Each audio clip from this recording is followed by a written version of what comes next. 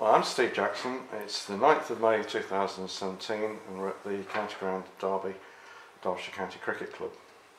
I'm John Williams, and born in 1955. Thanks, John. Well, we want to talk about your interest in cricket, and I understand you followed sport and cricket for all your life, so perhaps you could tell us a little bit about how you first became interested in cricket. Well, I can't really remember a time when I wasn't interested in cricket. My father was a very keen sports person and loved his football and his cricket, and he brought myself and my brother up with a similar love of all sport, but particularly cricket in the summer, and football in the winter was how I remember my childhood. And did you used to play mock games with you? Yeah, we used to play regularly. I used to play with my brother a lot, but I also used to play with my dad as well, and I remember the three of us spending many hours in the garden. I was the youngest, so I was always given an opportunity to have two chances at batting as opposed to my brother who only had one, and he maintains to this day, and that's why he ended up being a bowler and I ended up being the batsman of the family. Right, yeah. Okay, so early days in, where was it you brought up? Well, I lived in a variety of places, but I particularly remember when we used to live in Hull and when we lived in Sheffield as well with my dad.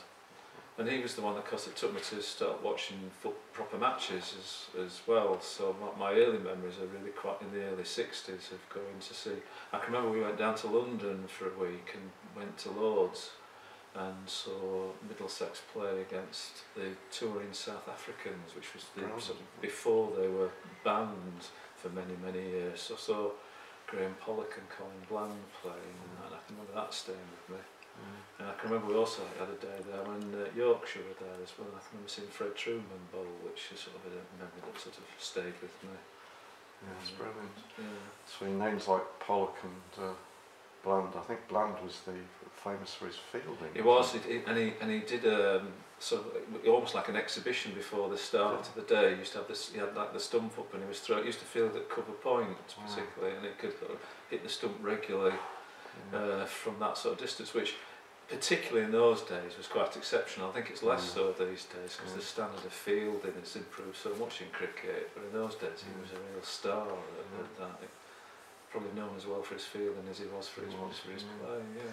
Fantastic to be able to remember Fred Truman, who of course did have a season I think or two in the Sunday League playing for Derbyshire in the early 70s at the end of his career. So what do you remember about Fred when he was bowling? I don't. It was his style, it's his action really that stays with me. How he bowled really. I don't really remember an awful lot of him playing too much for Derbyshire in all truth. But as you said, that was the latter stages of his days, wasn't it? Yes, he always used to talk about the need to have a big backside to be a fast bowler. Some words to that effect. Yes. Anyway. Yeah. I can remember him getting his 300th wicket in Test cricket. I can remember that being a big event in those days, less so these days, isn't it? Definitely. Yeah. So, did you carry on to play any cricket? Yeah, I used to play cricket, played for my school, and then for local teams following school as well. I think one of my attempts at claims of fame is I actually played against Devon Malcolm when I was a youngster, and technically I opened the batting against him. But he played for a team in Sheffield at that time called Caribbean. This was in the early 1980s, where he was obviously, by the nature of the name of the team, it was obviously mainly primarily of Afro-Caribbean young people, and basically beat all teams before them. And it was because they'd got this fast bowler that nobody knew. We didn't know his name or anything at that time. And if the Caribbean team got more than 50 runs, they knew they'd win the match because they used to bowl everybody out for that sort of run. So when we played him, Devon actually opened the batting for his team, which was perhaps a comment in the standard of cricket we were playing, because Devon was never exactly known for his skilled batsmanship, and he got a 50 against us as well. So I got all padded up, all ready to go out to start for our innings. I'd forgotten how many runs we had to get, but it was quite substantial. And I got padding all over my body, knowing that there was this young fast bowler that I was going to be up to playing against, and it started to rain, and it rained for the rest of the afternoon, so I never actually got to bat against him. Oh, great shame. So I claim I did play against Devon Malcolm, but I'm not really sure whether that counts or not. Oh, I think so. Yeah, you were on the same game. That's the most important thing. So, you continue to play cricket and watch cricket. I mean, were there any particular moments that were outstanding for you? Well, I think my favourite cricketing time was when the England-Australian series of 2005, which is probably one of the all-time great Test series. And I used to go regularly to watch Test match cricket with some friends over many years, and obviously for many years Australia used to come over regularly and thrash us mercilessly, and had some long days watching England doing disastrously against them. So the 2005 series was such a fantastic, evenly matched series.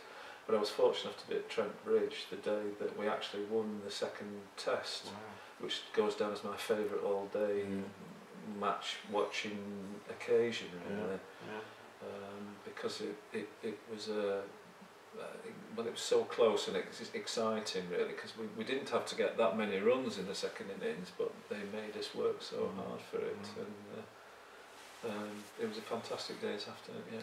Cricket, It's great. And do you continue to watch cricket since then?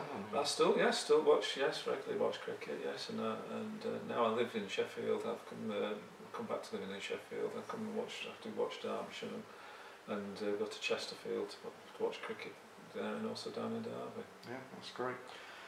Smashing, John. Thanks very much for that. Thank you.